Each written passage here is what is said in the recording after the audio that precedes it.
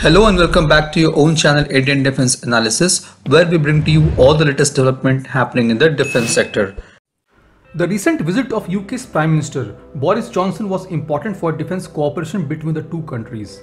Post the visit, a statement was issued by British High Commission in India which said that both leaders noted cooperation in key areas of strategic collaboration including modern fighter aircraft and jet engine advanced core technology.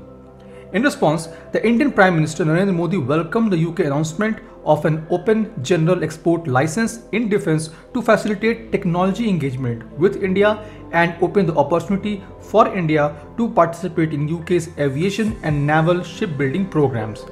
The prospect of working collectively on marine electric propulsion know-how was mentioned on the highest stage of two countries. This is really some good news for Indian defense sector, and why our next report will explain you more. As we all are aware, the Achilles heel of Indian defense sector is indigenous engine, be it an aircraft engine or naval warship.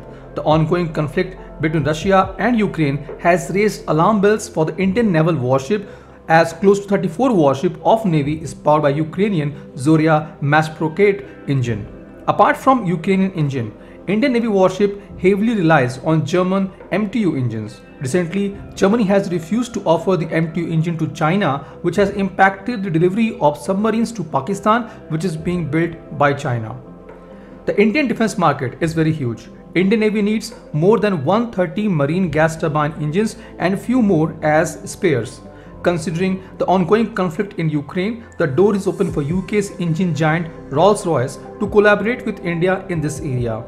Rolls-Royce had already signed a memorandum of understanding with HAL, which will provide support in installation, packaging, marketing and services support for Rolls-Royce MT30 marine engines in India. Under the umbrella of this MOU, the first time both Rolls-Royce and HAL will be working together in the area of marine applications. Tom Bell, the president of Rolls-Royce Defence, has said, as India focuses on its vision of modernization and self-reliance in defence, we are looking forward to introducing MT-30 to customers in India together with HAL. The MT-30 marine gas turbine engines are some of the mature and successful gas turbine technologies globally available to India, and UK has agreed to supply these engines for fitment on board Indian warships through the TOT route of HAL.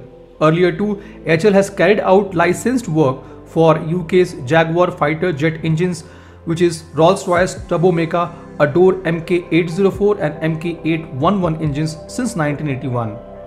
The MT-30 gas turbine are an aeroderivative gas turbines for marine propulsion with an efficient power to weight ratio. They come with some advanced features like no operational limitations on restarts and reinitiation of turbines anytime after normal stop or even after an emergency shutdown. Such features are presently not available in conventional gas turbines in use by Indian Navy. The MT-30 turbines have low vibration levels, thereby making the surface ship quieter in water, and further this improves the ship's submarine detection capabilities using the onboard sonars due to lesser noise factor component. UK Royal Navy 65,000-ton modern aircraft carriers HMS Queen Elizabeth and HMS Prince of Wales are some of the largest operational warship which utilizes the MT-30 marine gas turbine engines. A fully integrated, full electric propulsion which comprises all propulsion system and ship's electrical power generation through advanced induction motor technology provides an autonomous operation on board.